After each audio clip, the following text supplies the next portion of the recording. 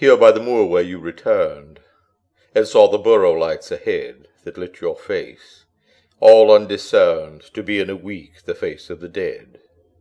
And you told of the charm of that haloed view that never again would beam on you. And on your left you passed the spot where 8 days later you were to lie, and be spoken of as one who was not, beholding it with a heedless eye as alien from you, though under its tree you soon would halt everlastingly.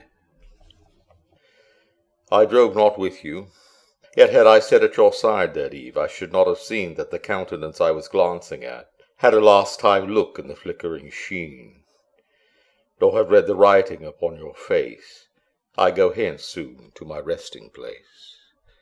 You may miss me then, but I shall not know how many times you visit me there, or what your thoughts are, or if you go there never at all. And I shall not care.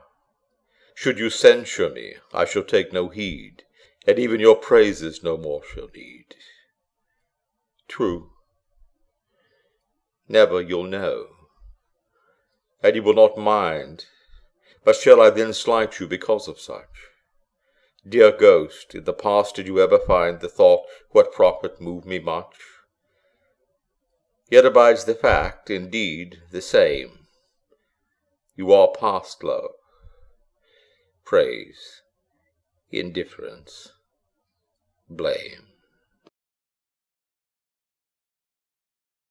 There was a frost last night, she said, and the stove was forgot when we went to bed, and the greenhouse plants are frozen dead.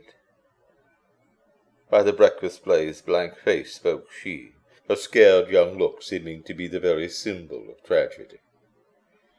The frost is fiercer than then to-day, as I pass the place of her once dismay, but the greenhouse stands warm, tight, and gay, while she who grieved at the sad lot of her pretty plants, cold, iced, forgot, herself is colder, and knows it not.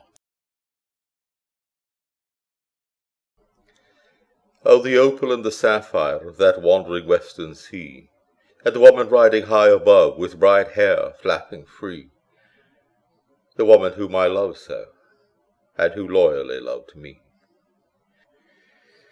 The pale muse planed below us, and the waves seemed far away in another sky, engrossed in saying their ceaseless babbling say, as we laughed light-heartedly aloft on that clear-sunned March day. A little cloud then cloaked us, and there flew an irised rain, and the Atlantic dyed its levels with a dull, mist-featured stain, and then the sun burst out again, and purples prinked the main. Still in all its chasmal beauty bulks old Beenie to the sky, and shall she and I not go there once again, now March is nigh, and the sweet things said in that March say anew there by and by? What if still in chasmal beauty looms that wild, weird western shore?